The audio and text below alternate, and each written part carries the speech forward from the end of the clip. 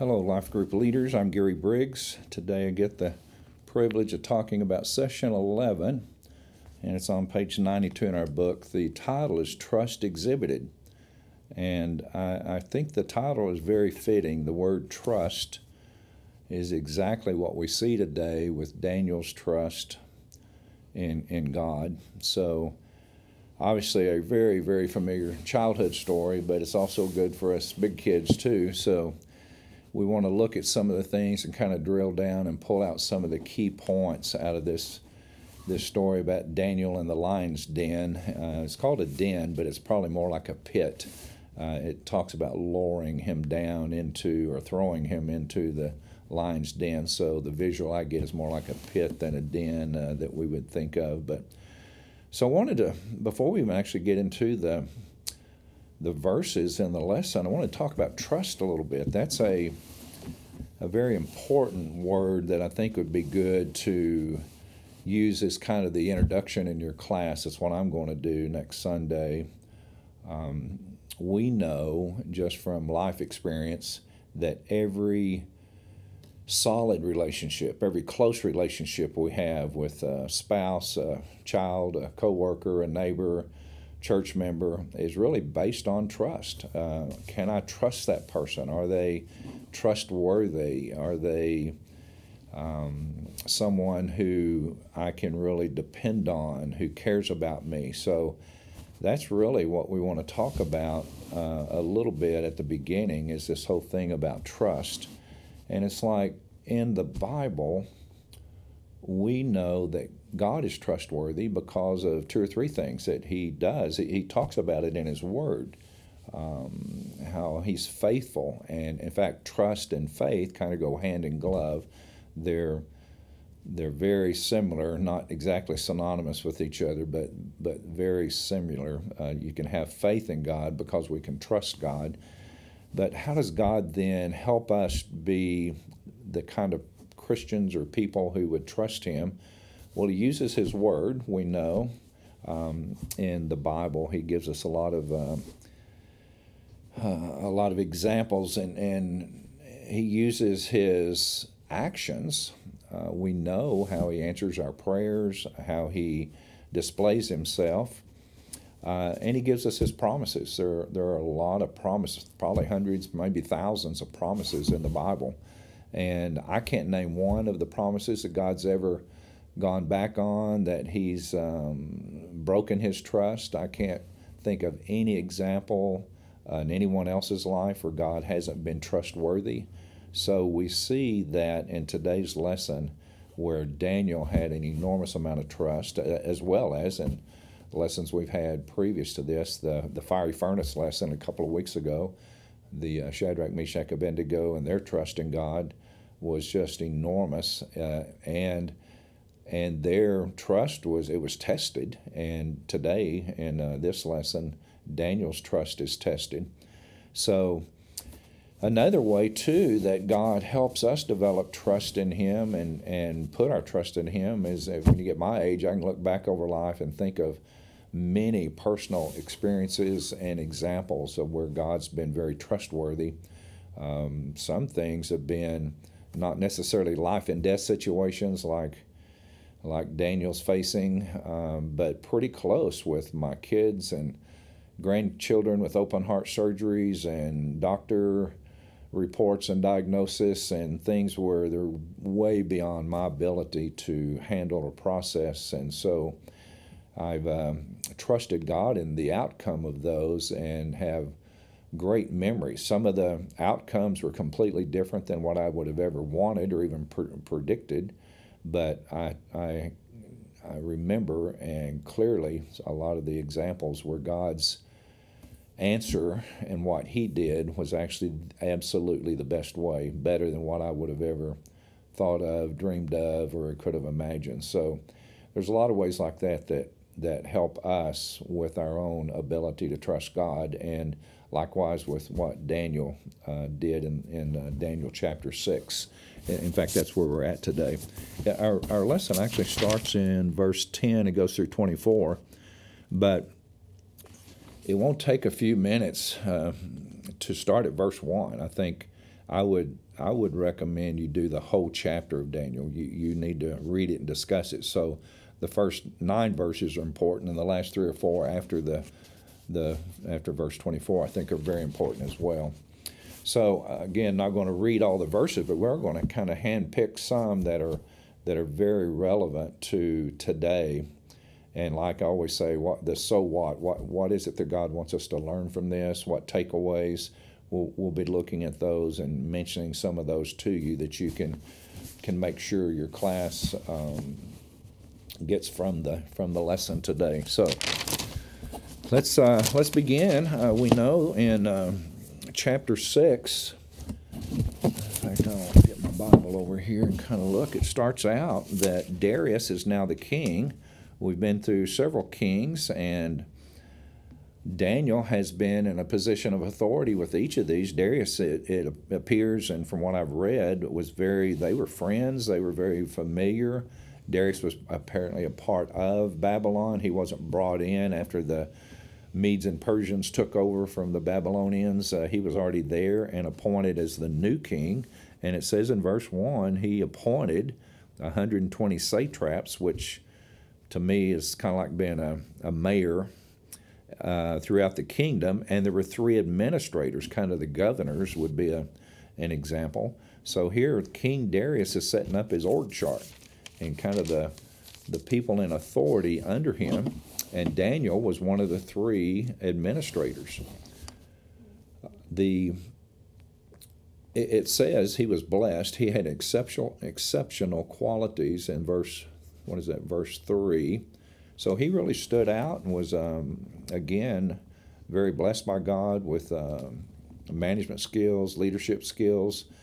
And apparently it's so obvious to Darius, he had this plan to redo the org chart and put Daniel at the top right under him, and everyone else in the entire kingdom would report to him. And again, you're probably familiar with the story from the past or kids' Bible studies or whatever, like I am. I keep thinking about the flannel graph in my mom's shoebox of characters, and this was one of the stories she could tell and put up on the little flannel graph board when I was a kid.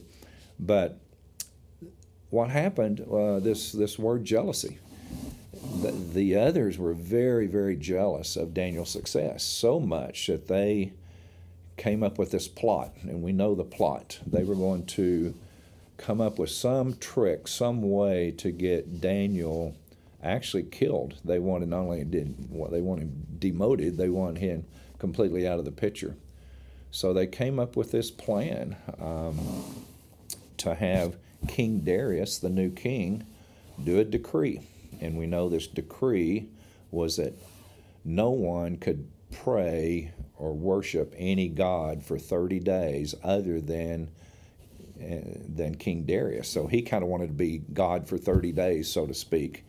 I don't know why he picked 30 days and not 30 years, but he thought that sounded so good that he actually issued that decree. This plot that was formulated or cooked up by the administrators and satraps, there's several terms. They tricked Darius, they duped him, they played him. He fell for their trap there and signed into law this decree. So they knew that of Daniel. They knew what he did. It was obvious his loyalty to the true living God. So as soon as they signed that as soon as King Darius signed it into law, they then, and sure enough, caught Daniel. Now, one of the things that's important to point out, in verse 10, it says, when Daniel learned that the decree had been published, he went home to his upstairs room where the windows opened toward Jerusalem. 3 times a day he got down on his knees and prayed, giving thanks to God. So let's kind of drill down on that a second. It almost feel the sense of urgency. It doesn't say the word immediately, but I can kind of feel that when Daniel learned about the decree, he immediately went home. This was a dilemma, a huge kind of life and death dilemma. He knew where his loyalties lie with his prayer habits, which was a good habit to have, to pray 3 times a day to God. And now this decree was out that if he prayed to God, anyone else but King Darius, he would die, get thrown into the lion's den. So it seemed like Daniel was, I can only feel I can only imagine the tension, the fear, the anxiety, a lot of concern there as to what do I do. So the first thing he did was turn, because of his trust, he turned to God. And I remember Brother Matt's sermon last week. It's kind of interesting that his prayer followed kind of some of the formulary guidelines Brother Matt mentioned. First thing he did was not say, God help me. First thing he did, he said he gave thanks to his God. So in spite of the situation, he honored God and for who he was and gave thanks to him. He acknowledged God's sovereignty. So these men then in verse 11 went as a group and found Daniel praying. And then after he was giving thanks to God, it says here they found him praying and asking God for help. So I can only imagine the prayer, God, how am I supposed to respond? God, what can I do? He probably asked a lot of different ways for different forms of help in his prayer to God as to how to deal with this situation. So that was very interesting there. That's an example of someone who's trusting God and his attitude as to what to do. So we know the story. They went and ratted him out. They squealed or ratted him out or spilled the beans, however you want to say it, to the king, and basically repeated what the king had signed as the decree. And even then, in this form of government, once it was signed into law, even the king couldn't undo what he put into law. It was kind of a unique authoritarian type of government approach, but he could not undo that. But on down in the story, we know the king was really distressed because he realized he had been played or tricked by writing that law. And he himself spent the rest of the day, it says, trying to figure out kind of how to deal with the situation, but there was no way around it now that it was in law. So, with that, then, we know the story. They brought Daniel and threw him into the lion's den. Now, verse 16, it kind of jumped out to me. I was kind of rereading this morning. So the king gave the order, and they brought Daniel and threw him into the lion's den. They didn't say they handcuffed him. They didn't say they tied him up. And it didn't say that Daniel went kicking and screaming. It doesn't say that he fought them. It implies that Daniel willingly went with them without any opposition, because I think God had answered his prayer, in the sense gave him the trust and the faith that whatever the outcome, Daniel could be at peace. So, and if indeed this was a pit where the lions lived down in the ground, is how I'm kind of visualizing this, it didn't say they lowered him down, they say they threw him. So at this point, if you kind of go back through the kings, and from the age of 17 when he came into Babylon as a exile, and through the years, he's about 80-something years old now. So I can only imagine being thrown into the den. That probably was pretty violent. And so the king, again, with his relationship with Daniel, may your God, whom you continually serve, continually rescue you. He knew of Daniel's relationship and trust in God, and knew how important that was. That wasn't a secret. But he felt his hands were tied, figuratively, and that he couldn't do anything but fulfill what the decree was by having him put in the lion's den. So we know the rest of the story where actually God steps in. The characters of the story, we see King Darius, the administrators. We see now, of course, Daniel, and then now where God or his angel actually steps in and intervenes. One caution I think we should be careful of when we talk about this story, this isn't a guaranteed recipe for every challenge in life. Christian A has a problem, a dilemma, goes to God for help, God intervenes, everything turns out good. A lot of times that happens. A lot of times it doesn't happen. There are many other examples in Scripture where people pray and their prayer is not answered the way they wanted, but in God's sovereignty, the outcome is different. So we've got to be careful, whether it's the fiery furnace story or the Daniel lion's den story. These had really good outcomes for all four of these young, now older guys, Daniel, but I think that's a caution there. So again, God intervened, and another thing that, I remember different sermons and, the way this story is told and played out and visually, there's a lot of ways God could have answered the prayer. He could have killed the lions, could have answered or rescued Daniel in a lot of different ways. He chose to, and Daniel had reported to the king that he closed the mouth of the lions. They have not hurt me.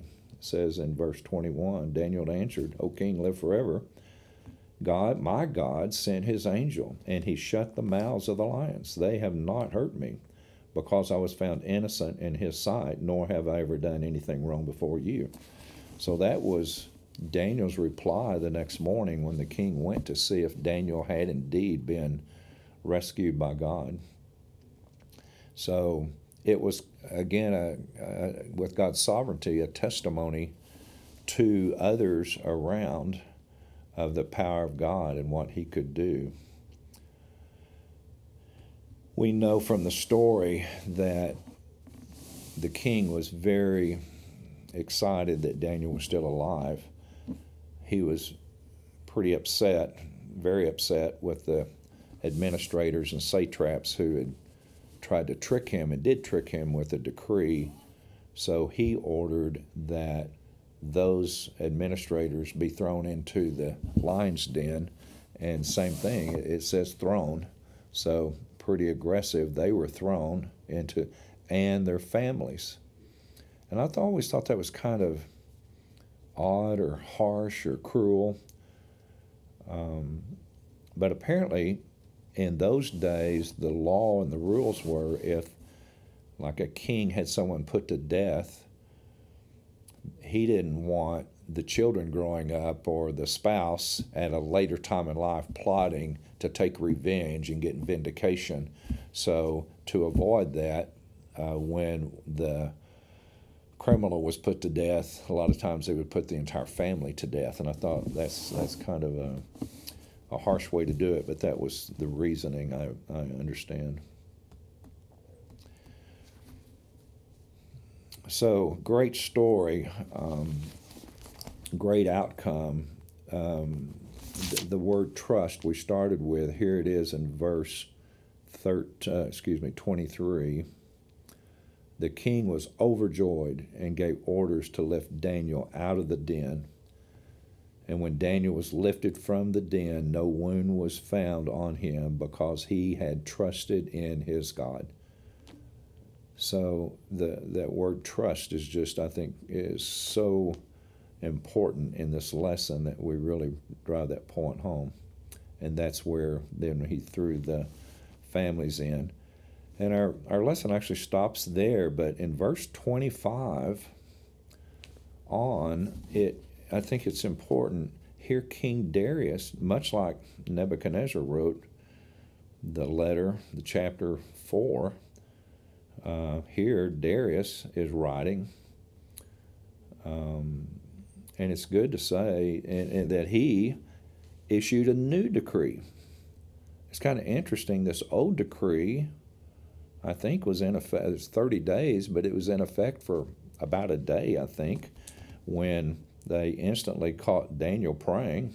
And that very evening's when he's thrown into the lion's den. So maybe 2 days, and a new decree was written. And the new decree doesn't have a deadline. There's no expiration date on the new decree. It says, he told the people, I issue a decree that in every part of my kingdom people must fear and reverence the God of Daniel. For he is the living God and endures forever. His kingdom will not be destroyed. His dominion will never end. He rescues and he saves. He performs signs and wonders in the heavens and on earth. He has rescued Daniel from the power of the lions. So it's like Darius actually got it. I don't know that Nebuchadnezzar did. He seemed like he did after he came out of the wilderness there, but Darius really stepped up and issued a new decree with the actual truth about who the true God is. It wasn't him. It wasn't through false gods. It was the one and only living God that he talked about in that session there, that section. So, a couple of takeaways I think that I got, and maybe you'd want to share. Trusting in God allows me to give up my life plan for God's eternal plan. Another key takeaway, or so what, in life we know we're going to be faced with many difficult choices. It may be doctors' diagnosis, reports, divorce, cancer, career. There's a lot of things in life way beyond our ability to handle or process or even know how to react to.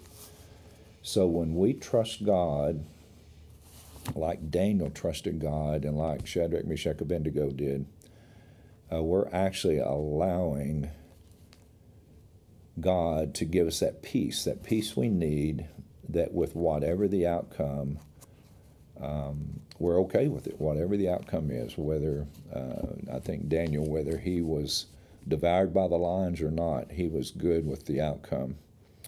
And I saw that, and it appears that Daniel did go willingly to the lion's den because he was trusting in God with whatever the outcome would be. So that's the takeaways that I got from the lesson. Again, a heavy emphasis on the word trust and faith, just as the title of the lesson talks about trust exhibited. His trust was tested, and obviously Daniel passed the test. So that's all I have for you. Hope that'll help you this week. Have a good week and a good lesson next Sunday.